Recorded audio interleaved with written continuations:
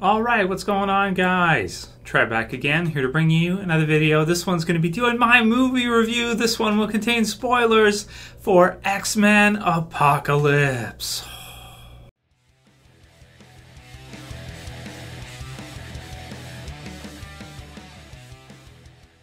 So yeah, spoiler warning if you guys haven't seen X-Men Apocalypse yet. I imagine most of you probably have, and I want to apologize for posting such a late review. I finally got a chance to watch it, been dying to see it, but I was just so backed up and busy with just work and everything, and the other reviews that we've been doing in the channel, different shows that have been out and everything, that it got pushed back for me, but I finally got a chance to see it today.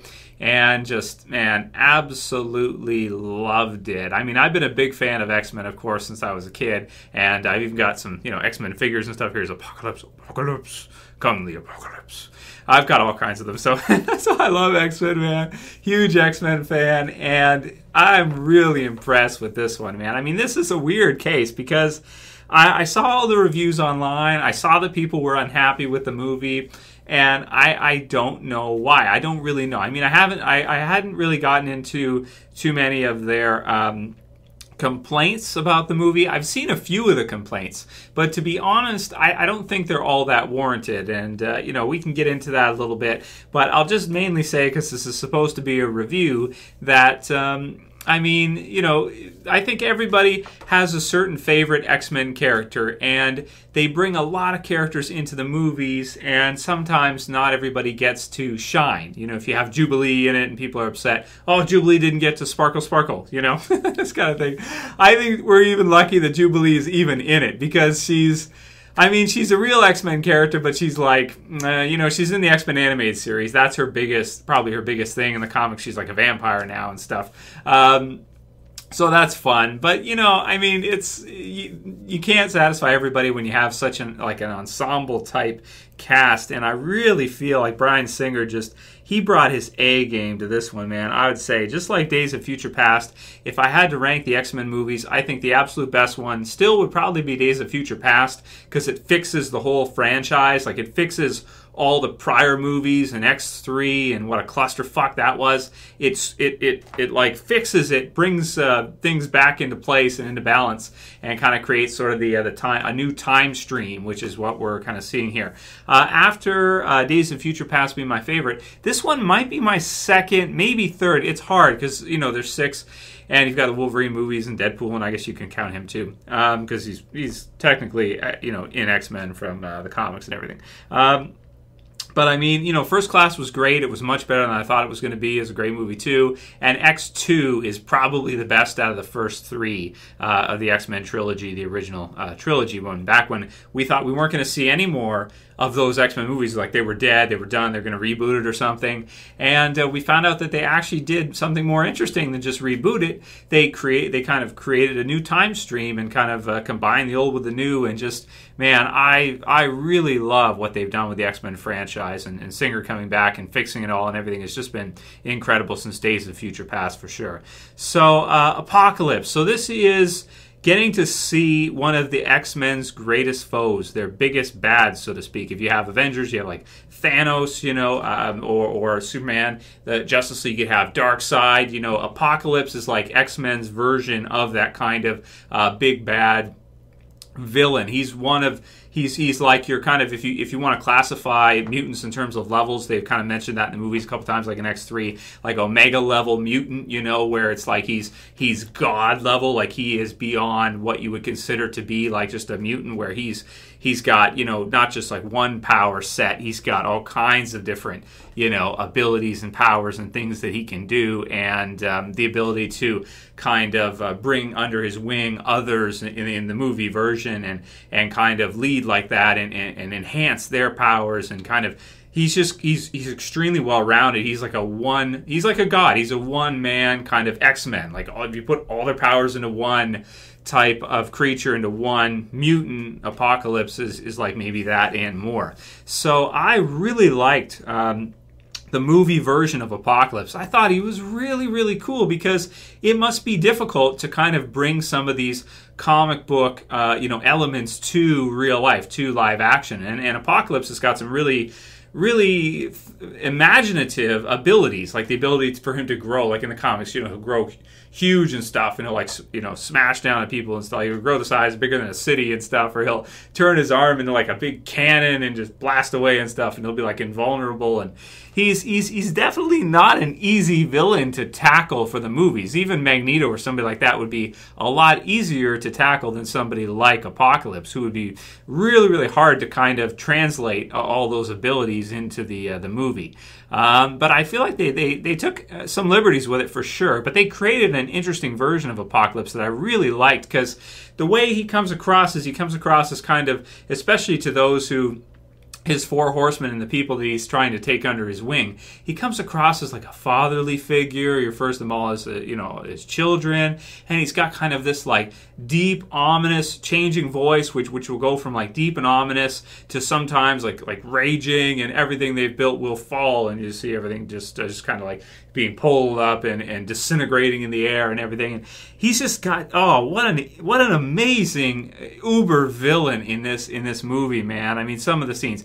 I mean, I guess I can understand some people's complaints that sometimes they might just want to see him, you know, Hulk smash people and stuff, just come at him and just start crushing people and stuff. But I feel like with X-Men, it's kind of like, well, anybody can really do that, but he's kind of like a level beyond that, where he won't even put that much effort into killing people. He will just, you know, use things as simple as sand to go through and cut all their heads off, or he'll just kind of change reality and have them kind of, you know, like mold into things, like mold into sand or shrink into I like when you do, like, all the guys fall into the ground and then come back to parts, like a creator, you know, this kind of god type villain. Man, really cool. Really like what they did with him. And also, even the giant part, they were able to kind of incorporate how he's able to kind of grow and become like a, you know, a big bad, so to speak, kind of literally, like with figures called like Build-A-Figure, like huge, you know, giant man type thing.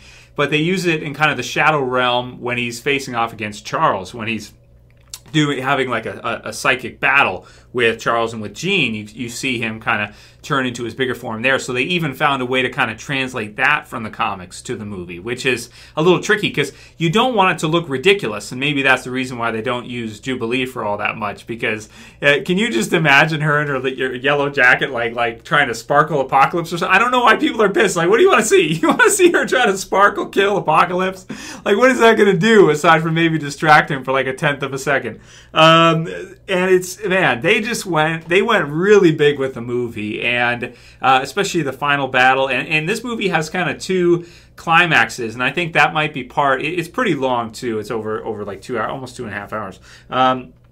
And they kind of have like a climax in the middle of the movie, right? And then they have one at the end. So it's kind of an interesting kind of people complain because it kind of starts off slow and everything. You're getting to know all the characters. You're building, and you got the kind of tragedy stuff at the beginning with Magneto and everything. And it goes up to the point where, which I was really impressed with because I didn't see that coming, that Apocalypse would be like would sense that Charles is there, and he kind of, like, when he looks at the screen and he sees, like, oh, hello, I see you, and then he goes at him, right, and he starts to kind of take over, and I love the quote, "I've never felt power or anything like this before," you know, power like this before, and you see his eyes start turning black, and it's like he starts to kind of fight him mentally, and he's able to kind of even overpower Charles in that way, even with Cerebro.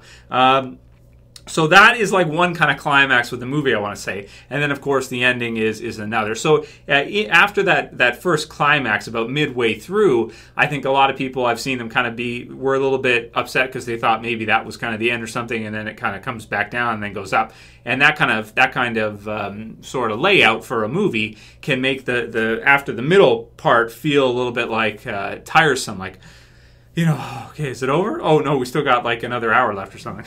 So I think maybe the structure, but you know, if they had to do it to bring Weapon X in, now we're getting into big time spoilers, I'm okay with that. You know, I am perfectly fine with that, to get to see Hugh Jackman return as Weapon X with even the long-ass mullet hair shit, like the 80s freaking Wolverine. They take the headgear off, you see his hair, it's like flapping in the wind when he runs out and stuff. Oh my god, amazing. When you see him walk out, you hear him grunting, and there's some kind of animal in there. So, And then Cyclops like, you know, hope we don't see him again. Jeez. So awesome. Again, just really just the detail and the amount of thought that they put into kind of having the past and this new time stream that has now been created without kind of the Sentinel apocalyptic future and X3 and everything like that. Getting to see kind of a new style of it too to go through is just man, the amount of attention they put. And some people say, well, that didn't happen in the comics, blah blah blah. Again, this is a new time stream, and like I said, you know, they're doing their own kind of thing with it. So it's not just page to movie, and you couldn't translate some of those things anyway. They would just look so ridiculous; it wouldn't make any sense. But let's get back onto the layout of the movie. So you have that and the Quicksilver part in there after kind of the Charles versus Apocalypse battle and kind of the middle climax, and you know, Quicksilver kind of coming out of nowhere in one of my favorite scenes I think I've ever seen in a movie.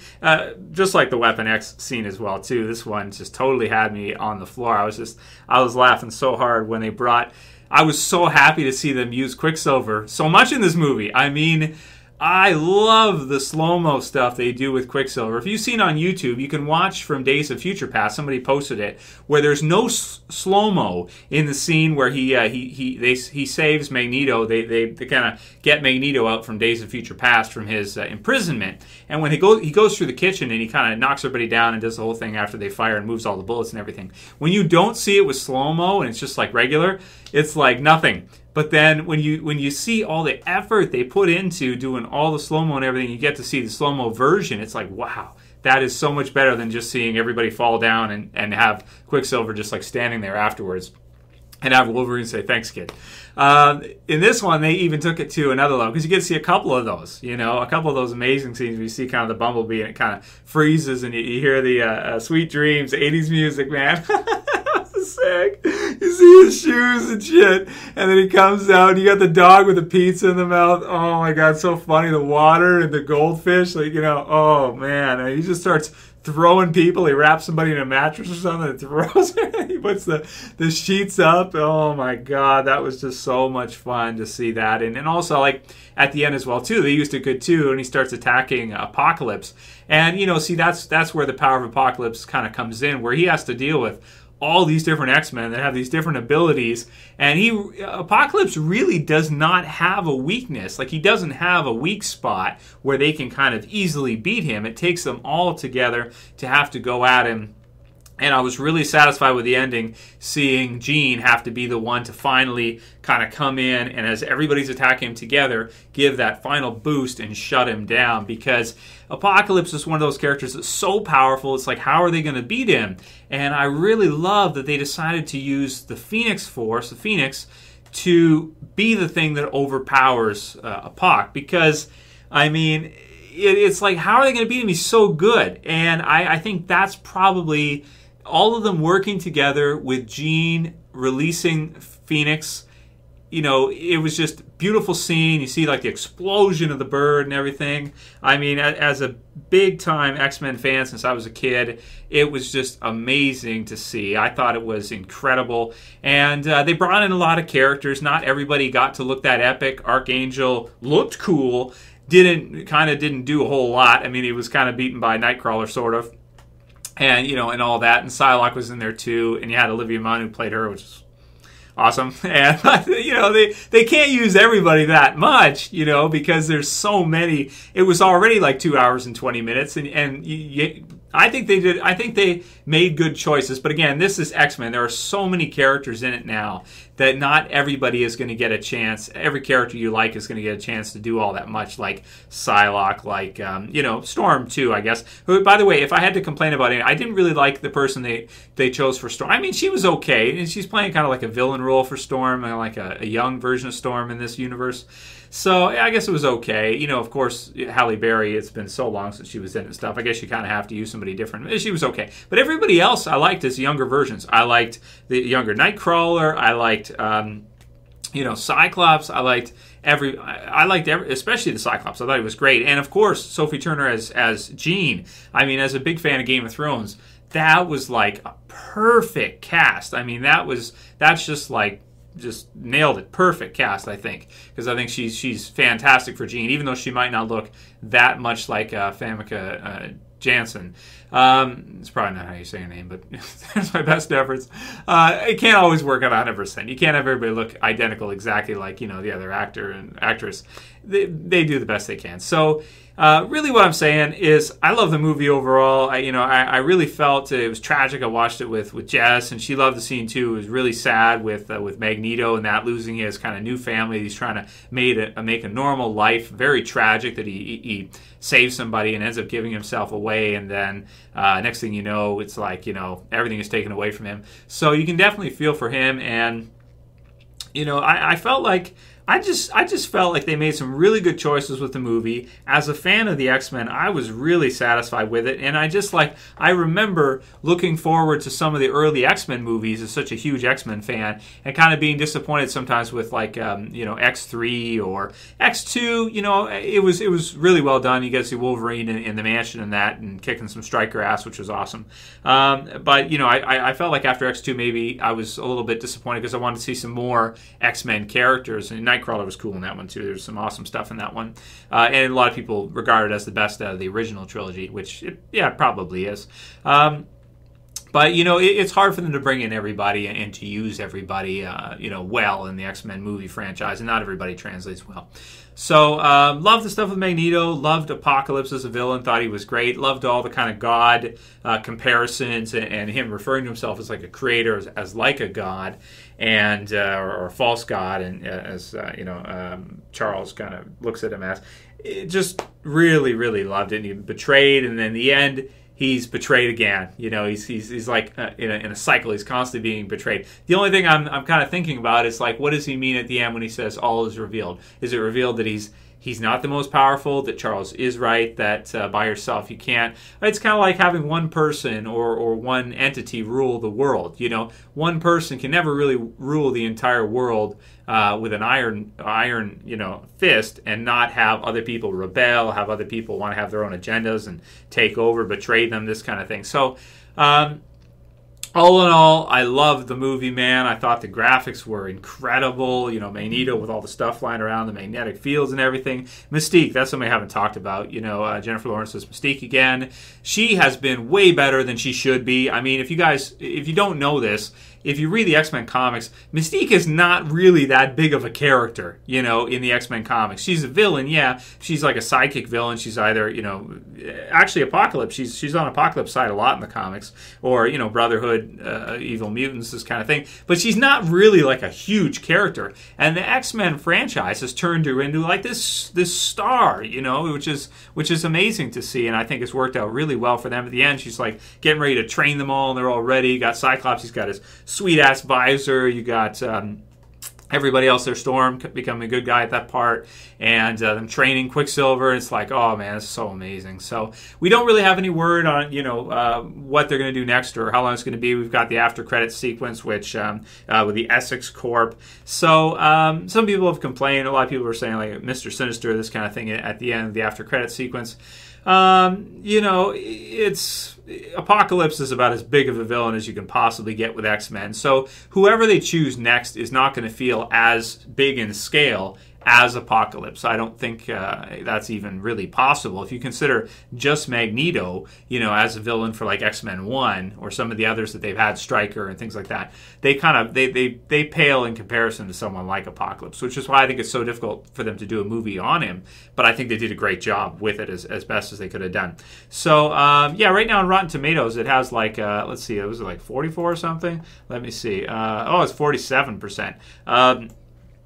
That's weak, man. That's a pretty weak score for it. I definitely wouldn't give it that. I mean, I personally would put this one at like a 8.8 out of 10. But that's me because I'm a big X-Men fan. I love the franchise, and I'm just so happy they're still making X-Men movies all these years later. Like, I never imagined we were going to see movies like this from X-Men that were this big in scale, that included this many different characters, and we got to see so many amazing special effects that they do, Nightcrawler and everybody else. Oh my God, just absolutely epic for fans of X-Men for sure. At least for me anyway. That was me though. I don't know. Other people are disappointed with it. They're upset at it. everybody's got their own take on it. For me, I definitely wasn't. I definitely loved it. Still think maybe Days of Future Past is the best one, but this one I think is certainly one of the best they've done, and felt huge in terms of scale to me. I was a fan of the comics, and being a fan of X-Men for so long, and always wanting to see something of this kind of magnitude, of this kind of scale in live action, and never feeling like we've ever really seen something this kind of big in terms of live action, I think. And because of that, with all the characters and everything they did, I was really satisfied with it. So, man, crazy movie. I was so happy to see it, and I loved it, man. I mean, I might be different from everybody else on the line right now for this, but I loved it. I loved Apocalypse. I don't know what everybody's beef is. I really don't. Maybe you guys can explain it. If you hated it, write your comments below. Let me know why, because I'm interested. I want to hear why people hated it if you did. Because I just loved it, man. I thought it was great, man. Really cool.